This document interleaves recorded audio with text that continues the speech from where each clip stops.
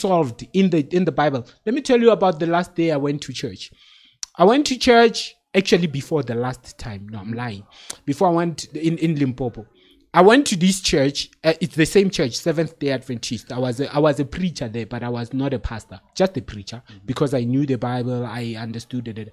And then we went to a workshop in university. It was a church, but more like a workshop, because they were just teaching about the music only. And they tell us that some instrumentals, they are demonic, and some songs belongs to the devil. They were giving us example with the song called Shumaya.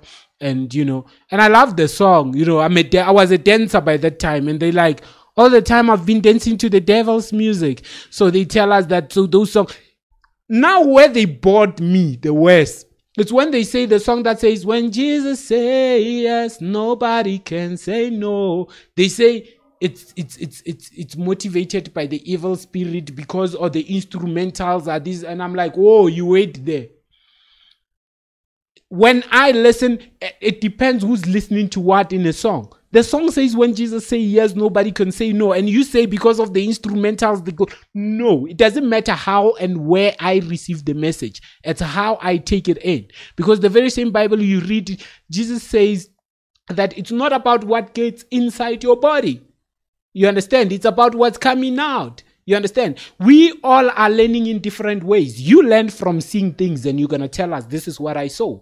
We learn from hearing things. I hear things and I say, this is what I know because this is what I've heard. And you're going to tell me that me listening to the words that are saying when Jesus says yes, because of the instrumentals, the words lose meaning. That's crazy. That's stupid. I'm not going to believe that. And because I was arguing, they said maybe they just saw me as someone who doesn't belong to that church. And I'm like, definitely, I don't belong to the church and I don't belong nowhere. Now, I belong to God. And God, I believe that God is creation. That's my personal belief. God is creation. And if God is creation, I am created in his image, as the Bible says in the Genesis chapter 1, verse 25, when he created man and a woman. And then he said, let us create men in our own image. So I'm the image of God. So image means imitation. So image, imitation, imagination as well. So this is the picture. So this is the likeness. It means the likeness. Okay, so I am like God. Can I create? Yes. My name is Lalas and I'm a musician, so I create songs, I create poems. I create food because I can plant food or I can cook food. You understand?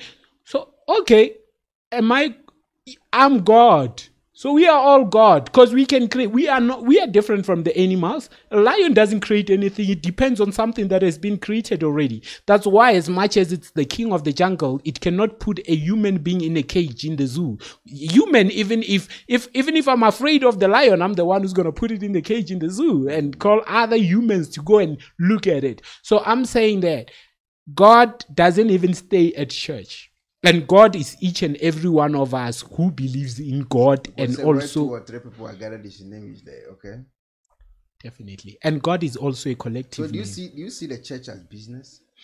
I see church as business. I see church as a fashion parade nowadays because people go in church for lifestyle.